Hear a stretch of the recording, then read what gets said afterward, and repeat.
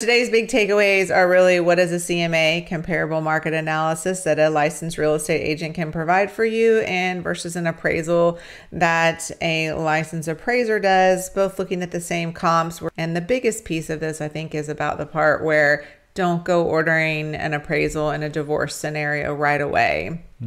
Wait until you're actually ordered to, because if you have a neutral party, a divorce real estate specialist, that CMA that is provided could be sufficient, and y'all are saving $500 right there.